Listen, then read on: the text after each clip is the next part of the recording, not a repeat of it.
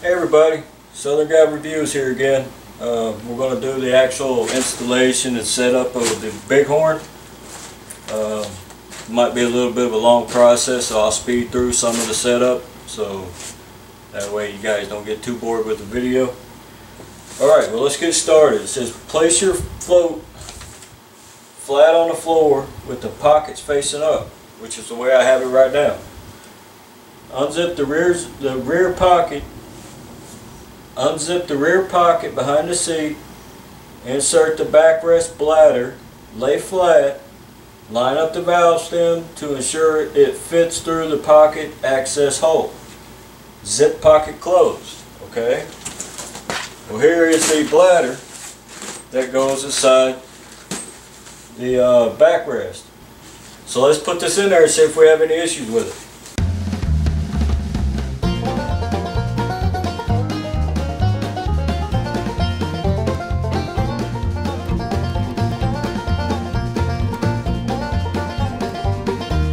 Okay, I got it inside.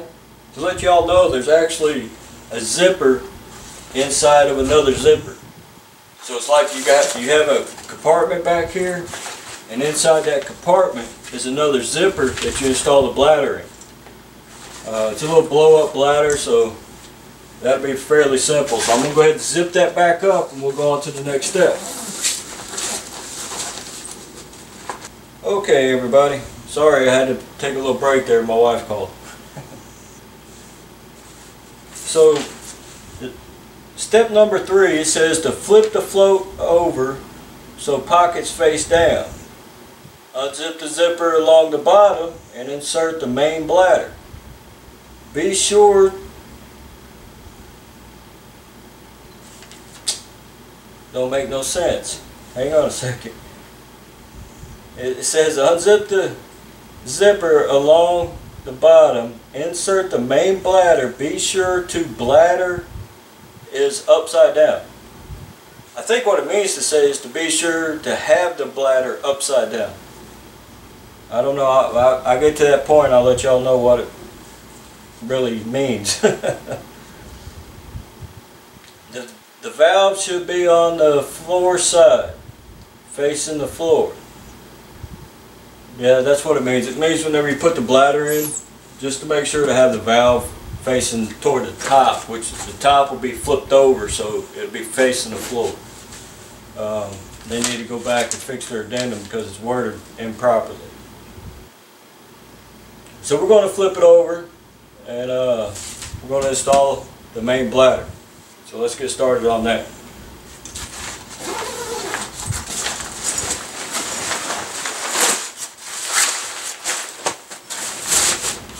Okay. Alright, sorry everybody, I got interrupted again. Alright, so we're going to unzip the bottom and insert the main bladder into the system. But just be sure whenever you install it, it's got the little fill line. You got to make sure that this part is down in the proper location because this has to face the top of your float tube. So I'll fast forward through it again, but just bear with me. I'm trying. Alright, so we unzip the main pocket.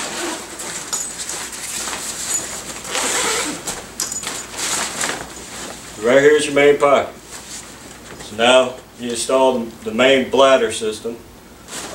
I may have to get in the way of the camera to actually install this, so bear with me. Alright, here we go.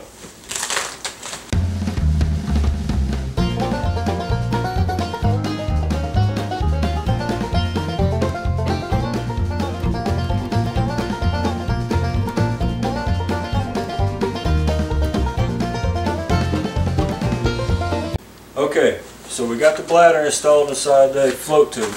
So what we got to do is make sure that it's laying flat in there. Make sure your valve is through the opening here. And then once you have it installed properly, then you zip it up and go from there.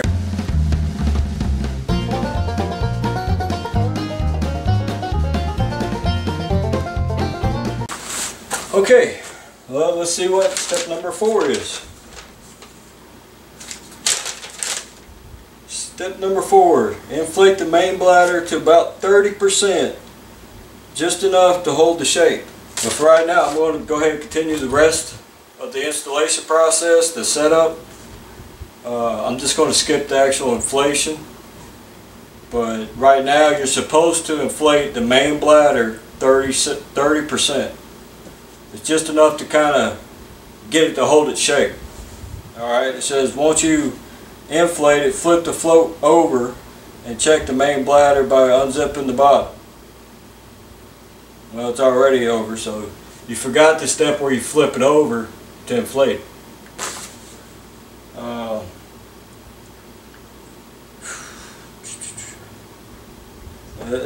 To me, this is one of the reasons why I don't read instructions, because they make no sense. And I got enough common sense, I can normally put one of these together with no problem. I'm just trying to do it according to the instructions for demonstration purposes. So let's see. Step number 4, inflate main bladder 30%, just enough to hold the shape. Step number 5, flip the float over and check the main bladder by unzipping the bottom. The bladder should lie flat, untwisted, and centered underneath the float tube pockets. So the little fishing pockets that's on the side of these arms, it's on the reverse side, the little pockets here. It's supposed to be centered up under those.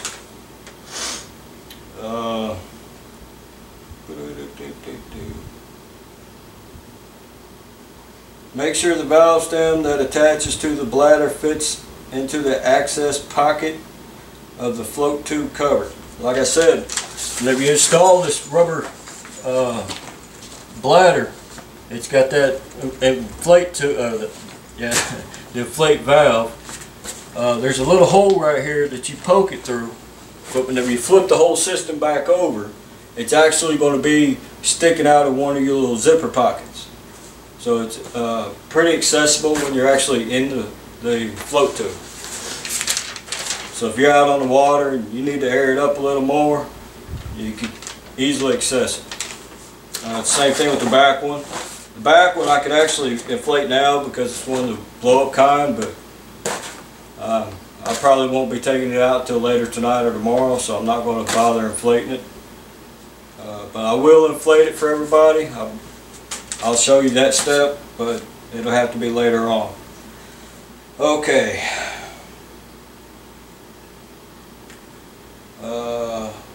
Zip close the float tube cover. A twisted bladder will distort the cover when you blow it up.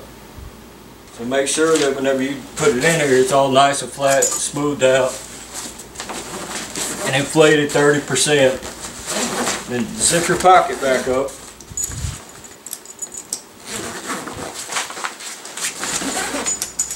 Okay.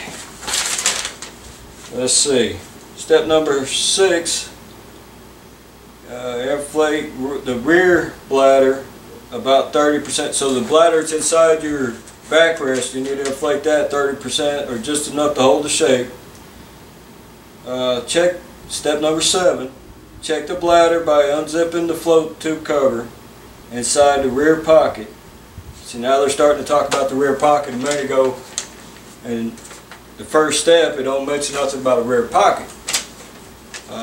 So really, instructions, they leave stuff out. So whenever you go to set up a product like this, a lot of times you're just going to have to guess at it. If you're not comfortable guessing about stuff they leave out of the instructions, look up on YouTube, because most of the time somebody on YouTube's got something identical to what you have and they put it together to show you how to do it. So be sure to check them out. I'm sure you can pretty much find anything that you want to put together on YouTube. Step number 7, check the bladder by unzipping the float tube cover inside the rear pocket. The bladder should lie flat, untwisted, and centered. Make sure the valve stem that attaches to the bladder fits into the access pocket of the float tube cover. Zip close the float tube cover. Inflate the main bladder until most of the wrinkles are out of the cover. If any twist develop, stop. Deflate the bladder, straighten it out, straighten it within the cover, and reinflate it. Close the valve caps tightly. Inflate the rear bladder until most of the wrinkles are out of the cover. If any twist, yada yada, same thing. Just stop, deflate it, straighten it out, reinflate it. And then close the valve cap. Connect the 3 spreader bar pieces by inserting the 2 long tubes into the shorter coupling tube with the angled ends on both long tubes facing out. So that's the piece of the PVC I showed you on the last video that I didn't know came with this. So it has a flat end and an angled end. The angled ends will be facing the outer part of your tube, so it'll face the outside. And it's got a little coupling. You slide the coupling onto the end of it, slide the other piece on the other side, and it's put together. Alright.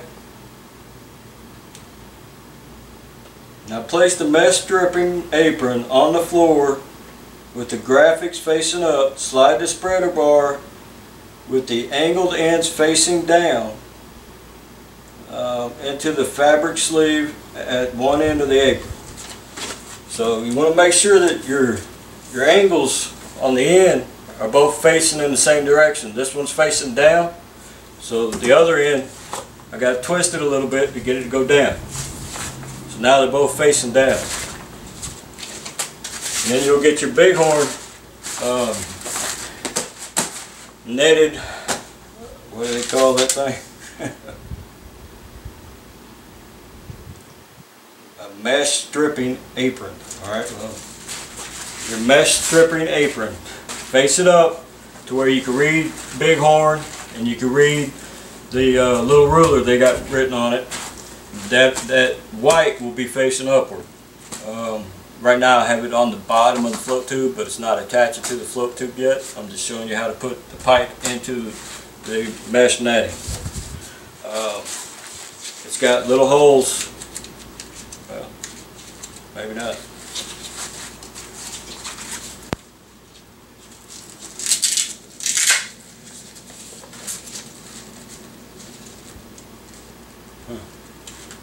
Alright, well, it slides in this end is Velcro.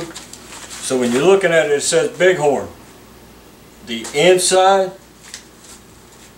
will have a little piece of Velcro in there. You just pull it apart and then you stick your piece of pipe in there.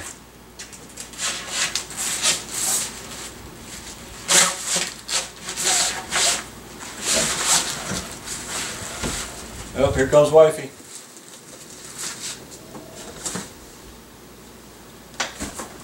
Alright, so that's it for now. I'll do the rest later.